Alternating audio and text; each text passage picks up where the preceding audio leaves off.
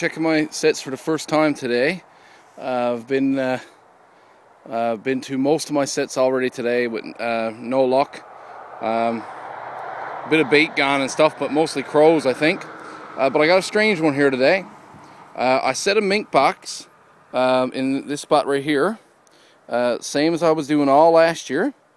There was a lot of minks on here last year, and he got all over the box, and then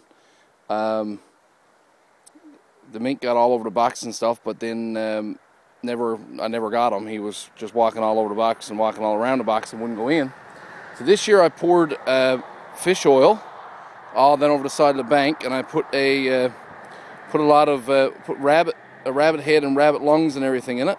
And when I came back today, the box is tipped over on its side. The trap is pulled clear. Just look.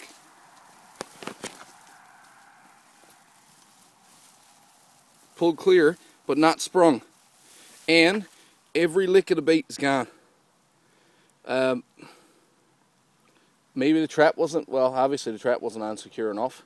My boxes are not the way that I want to make them. I made boxes before I ever started trapping, so I didn't really know the ins and outs of it. If I made them now, I would probably put room for the spring in there. But I'm going to have to secure it better. I don't have much bait to put in there, but I'm going to put a bit back in there today. All that I have to put in there is moose. So hopefully they like moose. And I'll get some fish and stuff and bring back and set it back the way it was, because obviously it attracted them. So maybe this is an otter. I don't know. There's no sign. I can't see any tracks or anything down over the bank or anything like that. But I know that there's been guys telling me that there's been otters and beavers and all kinds of stuff in this river over the years. Or maybe it's a fox. I don't know. Anyhow, any advice would be good.